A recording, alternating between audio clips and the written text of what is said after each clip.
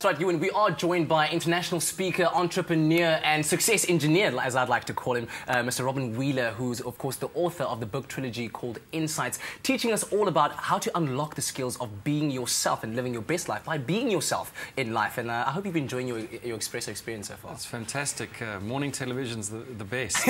Now, we took on a poll on Facebook and we asked people how many of them actually enjoy what they do. It's actually pretty surprising. The stats, as you can see on the board, where we said we're chatting about the 6 steps of being yourself for a living. Do you enjoy what you do? And about 3 times more people actually said that they want to change in their lives. Yes. Is that the kind of trend that you see? Definitely. It's more than 2/3 of people are unhappy with what they do. Yes. And there are various reasons for that. Number one, again, is that work was designed around an industrial model where we had to give up who we are to fit in.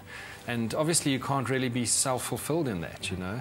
Another thing is that people are stuck in comfort zones and they're used to doing things, they're scared to step out of that. Yes, of course. They're using fear as a guiding principle. So basically people are largely unhappy. Yeah. So I'm glad that people are actually gaining something from what we've been talking about. We've listed the four steps of the 6. Yes. Let's go on to step 5.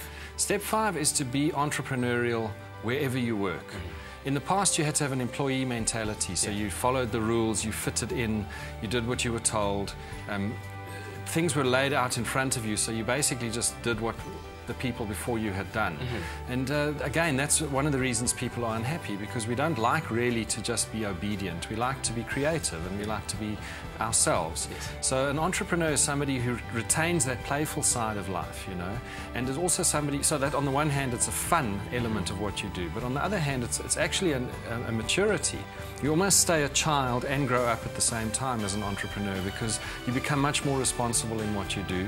And of course you look at the business process of what you do. Instead of being an employee where you just wait to be told what the instructions are. You go out are. there and look for those things. You're enterprising, you're seeing how things work, and you're actually putting forward proposals and seeing how you can make them work.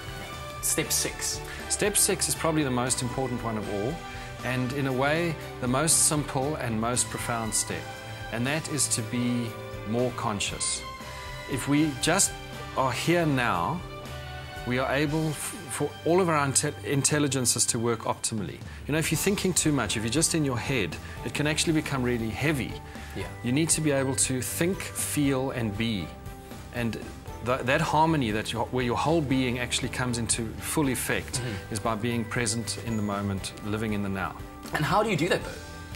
Well, the now, we're not conditioned into the now. So firstly, you have to become aware of it. You have to realize that the moment is with us right here, right now. So you can just tune in. The simple way to do it is just whenever you remember, get into your car, and as you sit down for the first moment that you're in your car, just tune in to the silence. You know, when you were a kid, you remember lying on the back seat of the car and listening to music, and everything was so intense and so tactile.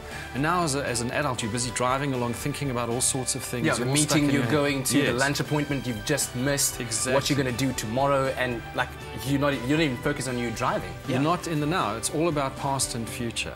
And the now is a different experience. Your whole being kicks in. So just keep bringing yourself back to that gently. It's not a goal. And again, that's a past future thing. The goal is the future. What can I use the present moment as a means to an end? The present moment is an end in itself. When you're here now, everything suddenly reveals itself as perfect. And in that, you make your best decisions. So gently bring yourself back to the moment whenever you get a chance, whenever you remember. Now, there's been a lot to absorb today, to say the least. Let's just recap those steps again from step 1 all the way to step 6. Step 1.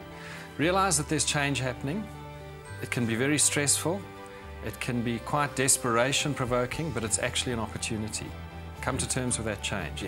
Then, take the leap of faith. Agree to do whatever your purpose is in life, even if you don't know exactly what that is. Then align who you are with what the world needs. So look at your skills, what you're good at, what you enjoy, what you love, and then look at what's happening in the world, what the trends are, and see how you can use what you're good at to be of service to people. Then the 4th step is to explore all of your talents. So even if some of them are just paying the bills, explore all the others, because sooner or later those are going to weave their way in and differentiate your brand and make you stand out. Then operate as an entrepreneur wherever you work, in a corporation or out on your own. In either case, you need to have that entrepreneurial approach. And then to cap it all, Be here now. Be here in the now. Amazing. Sir, thank you so much for your insights. Good play on words over there. And of course, we are giving away to 5 lucky eXpresso viewers a book set of the trilogy called Insights. If you SMS the word win, your name and your city to 33728. But it's Wednesday and time for your Hanan makeover tip. Stay with eXpresso and SABC3.